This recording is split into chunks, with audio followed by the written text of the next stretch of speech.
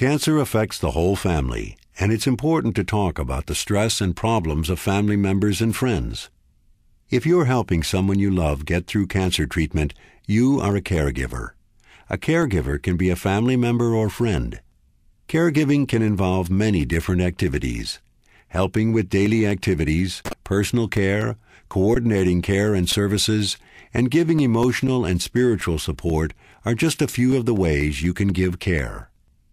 What comes naturally for most caregivers is to put your own feelings and needs on hold and to focus on the person with cancer for a short time, but it can be hard to keep this up.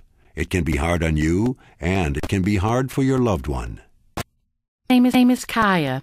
My husband Sam and I were in to see his doctor for follow-up and treatment planning. We were discussing his chemo schedule for the next week, and my husband laughingly said, I guess I'm ready to turn everything over to Kaya for the next month. She has a hard time letting me do anything because I get tired. I wish she could just let me push myself to do some things. I wouldn't feel like such a big lump.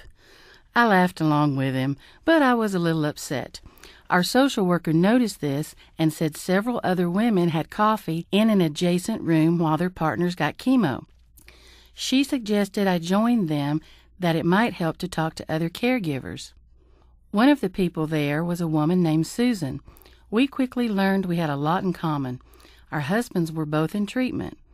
We both struggled between addressing their every need and backing off and not saying anything when they pushed themselves to go to work or get out in the yard. We could see how tired they were, but didn't want to take away from them feeling they were doing what needed to be done. Susan helped me to not feel alone. Once a week, I was able to talk to her and others who truly understood how I felt because they were in the same place. We talked about our feelings, traded stories and advice. We were there for each other. When I'm struggling, I give Susan a call. It helps me get through hard times. Taking care of yourself as the caregiver can help you be a better caregiver. It's important in giving you the strength you need to do what needs to be done.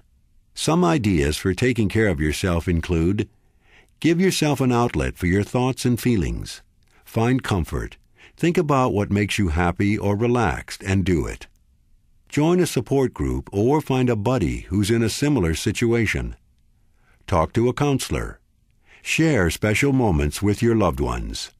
Look for positive moments in every day. Laugh. Be grateful. Write in a journal. Do regular activities as much as possible.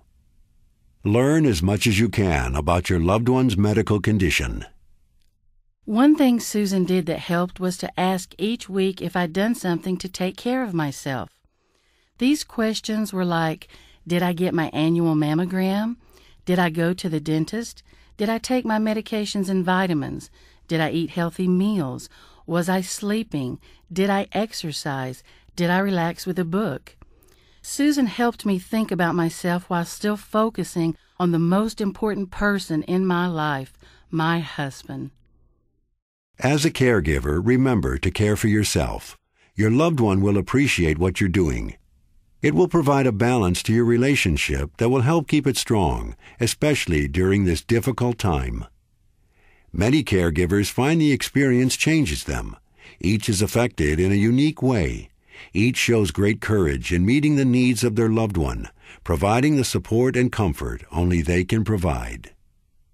Caregiving means we also have to be successful problem solvers.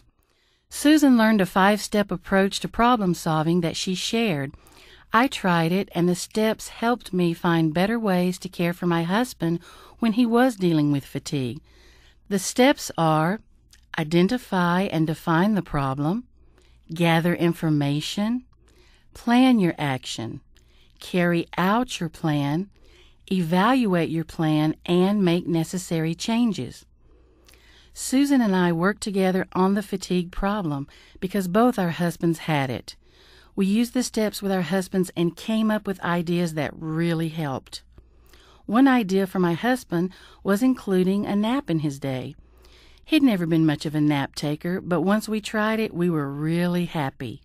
We napped together, and it gave us both energy to complete some extra things during the day. So it helped me to look at caregiving as problem solving. It was a positive approach for me and my husband.